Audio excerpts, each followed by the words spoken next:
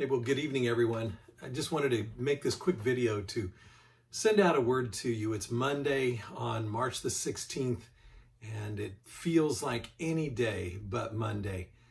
In fact, it doesn't feel like any day. It feels like a day we've never lived before. I know you know what I mean. This is a difficult time for everyone in our nation and really in our world as we work through this whole thing of this pandemic, of the coronavirus, and how it's changing our way of life. And every day it seems something new is shutting down around us. This afternoon I stopped by my favorite Starbucks for one last time. They're taking out all the chairs tomorrow so you can't sit in there and work, and just trying to create an atmosphere where people won't gather, which is just totally foreign to how we think. As Christians especially, we love to gather with each other and with friends and just the church. Yesterday was so strange not being able to worship together in church, but yet we still worshiped. We saw that yesterday. I heard just reports from everyone in lots of different churches, what a meaningful time they had worshiping in their homes, watching services online. And you know what kind of broke my heart after I thought about it for a while was all of the elders among us, the senior citizens who maybe couldn't watch online and now are totally quarantined and can't have anyone, even family and spouses, come to visit them. These are definitely difficult days, and they're days we haven't lived through before. But I want to speak a word of encouragement into your hearts today. I know this is hard. We're not used to this in America. But if we will be willing to sacrifice, we can lead the way in helping people understand science, understand medicine, governments, nations understand how to fight pandemic things like this and how to get ahead of it instead of reacting from behind. So I just want to say that I'm praying for all of you. The face of ministry looks different. I'm going to do a funeral on Friday, and they said the family has to invite less than 50 people. And I don't even know if that's going to change, because today the government announced that really it should be a gathering of 10 or less. So I'm still up in the air on what's going to happen about that funeral. But I do know this for sure. Our God is with us.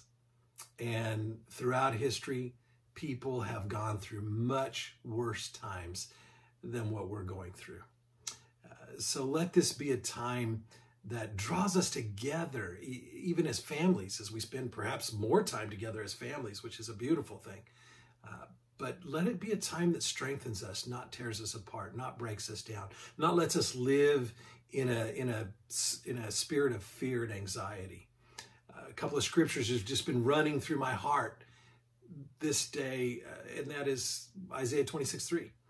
Thou wilt keep him in perfect peace, whose mind is stayed on thee.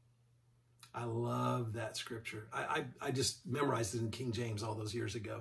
Thou wilt keep him in perfect peace, whose mind is stayed on thee.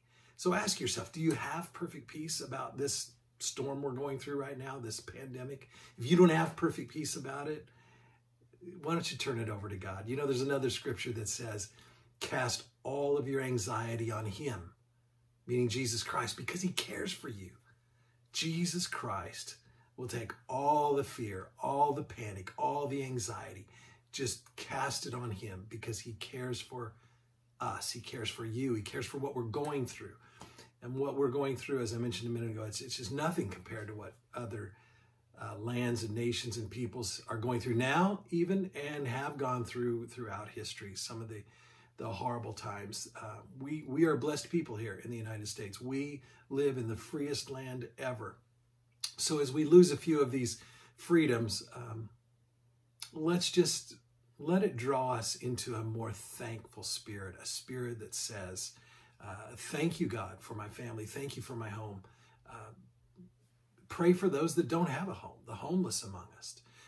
There's some challenging things around us. Ask God to lead you in how you can pray, but to lead you also in how you can serve. As these next few weeks draw upon us, I believe there's going to be greater opportunities to serve, even on an individual basis. If we can't get together in larger groups, there's going to be opportunities to serve humanity, as I know Jesus Christ wants us to do. So I want to thank you for your friendship. I thank you for your love. I thank you for support of Brad Riley Ministries. Some exciting things are happening. I'm actually getting ready to launch a pastoral counseling service this week. In fact, the office is opening tomorrow. It's at 560 South Oliver, Kellogg and Oliver area. So that's exciting to do some pastoral counseling for people that are hurting. I don't know how much of that we'll be doing in the near term. It's certainly one-on-one, but it's not large gatherings. But I know God is with us. So be encouraged, and remember, cast all your cares on him because he cares for you. And remember that God will keep you in perfect peace. He will give you a perfect peace.